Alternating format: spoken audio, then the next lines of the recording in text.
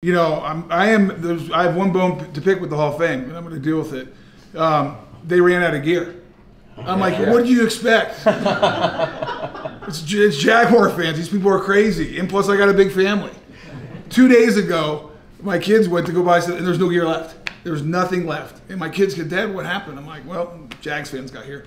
And so I'm going to have a little conversation with Jim Porter and say, we need to make some more stuff. But that doesn't surprise me. Listen. This is a great fan base. Jacksonville's a great football town. I don't care what anyone says. You show me another city that would go through the seasons that we have had, which I believe is changing with Doug Peterson, and I think Trevor Lawrence is the real deal.